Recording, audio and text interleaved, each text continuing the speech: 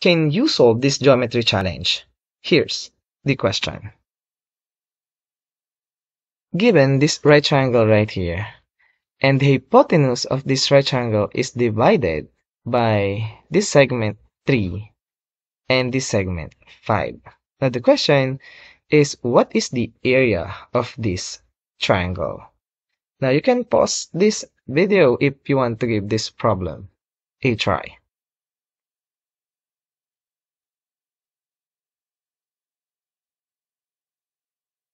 And now, let's answer this question together.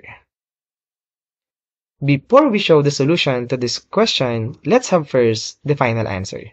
The final answer is simply 15 square units. Now the question is, how do we get these 15 square units? And here's our solution.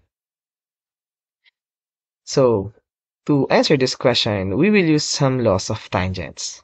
Now take note, from the point of tangent C and the point outside the circle, it says that these two tangent lines are said to be equal.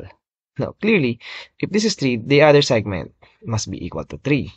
Also, if this length must be equal to 5, then the other leg must be equal to 5. So, this is just 3, and this segment is also 5.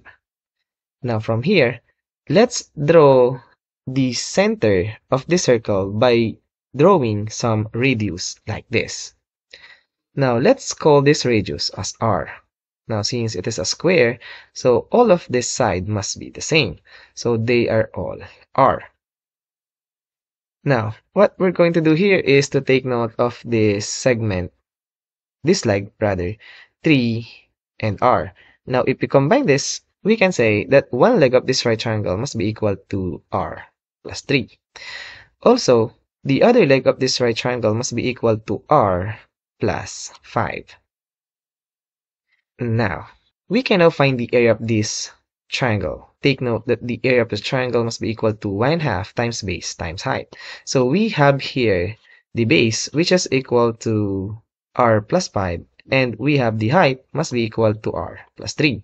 So we can get the area of this right triangle must be equal to 1/2 times the base, which is r plus 5, times the height, which is r plus 3.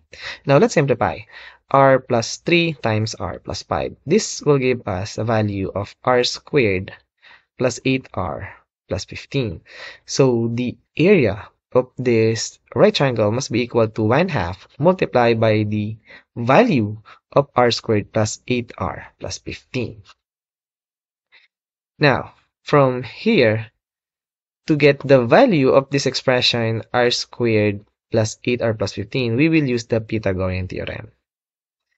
Now, we have a squared. This a represents r plus 3, or the legs of this right triangle, and the other leg must be r plus 5.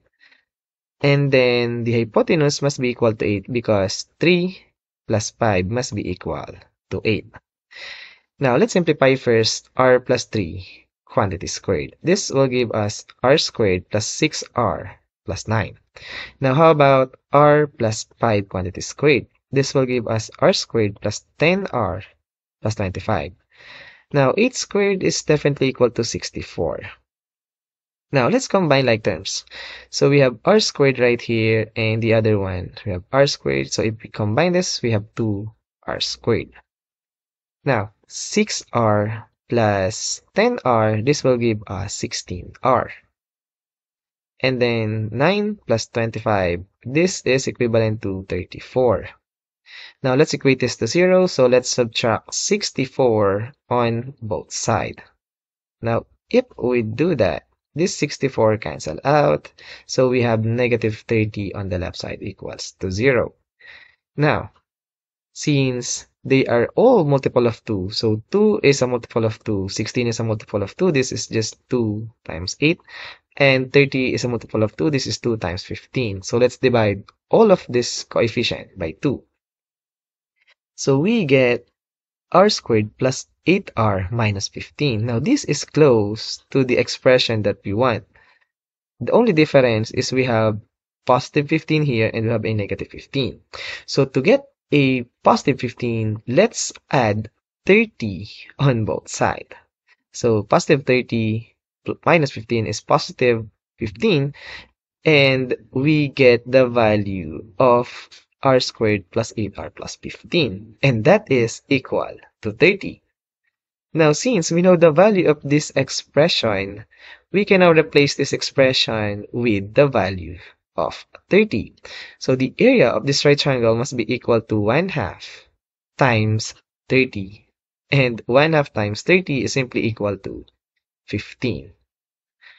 Therefore, the area of this right triangle must be equal to 15 square units. And as always, we are done.